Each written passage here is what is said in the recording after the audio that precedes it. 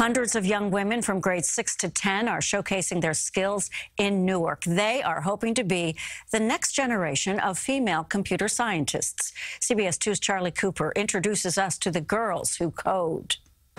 Hundreds of little problem solvers filled the hallways of the New Jersey Institute of Technology, full of ideas to make the world a better place. This is our project, and our social impact is to try to recycle cardboard.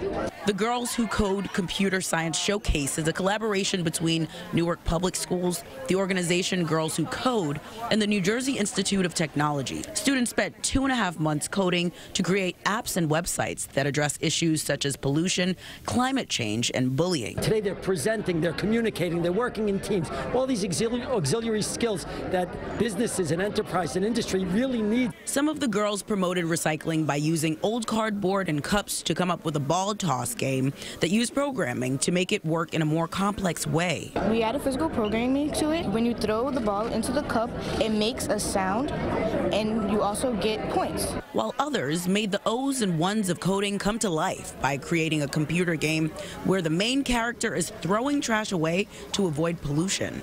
Table by table, each project was judged by representatives from leading tech companies like Microsoft, Apple, and Verizon. Is it interesting? Is it compelling? Is it fun? Is what we'll be looking for. No matter which team wins, the goal here is to close the gender gap and change the face of what a programmer looks like. Not as many females enroll in computer science classes compared to their male counterparts. I believe the statistic is around 1 in 5. I was nervous to do coding, but since I'm here now, it's fun. Newark School District strategy is to continue providing opportunities like these to increase the diversity of students who enroll in computer science courses within their high schools and beyond. In Newark, Charlie Cooper, CBS 2 News.